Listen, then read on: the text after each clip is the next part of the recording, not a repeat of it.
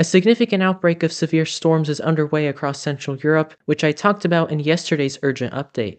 By the time you're watching this video, the radar information is going to be outdated, but this is what the radar looked like roughly between 4 and 5 p.m. local time. A line of severe storms explosively developed roughly from northern Austria up into the Berlin metro area, with the highest concentration of extremely severe storms over Czechia.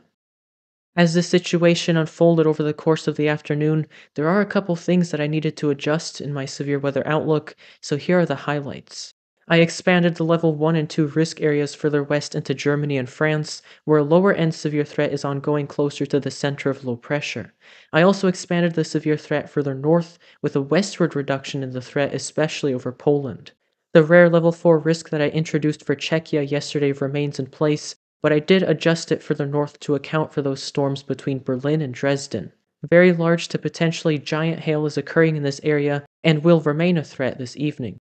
I also wanted to emphasize the rainfall threat coming with these storms. Anywhere in the green shade should be aware of the possibility of locally heavy rainfall leading to some isolated to scattered flood concerns, with the yellow shade representing a heightened risk.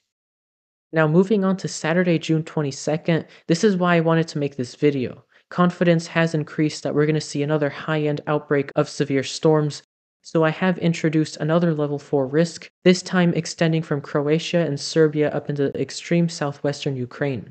The atmosphere will be extremely unstable, much like today, so multiple instances of very large to giant hailstones are expected. If you live within the risk areas that I've highlighted, especially the level 3 and 4 risks, definitely make sure you pay extra attention to the weather. As far as the flood risk goes, I think southern Sweden and northern Poland will have some rounds of heavy rainfall, so I added a level 2. For everyone else in the green shade, especially where it coincides with the severe weather risk, flooding will be a concern on a more localized scale. I hope you found this video helpful and informative, and if you're interested in weather forecasts for the entirety of Europe, with frequent shorter videos like this one covering significant weather events, make sure you subscribe and hit the notification bell. Thanks for watching, and I'll see you on the next one.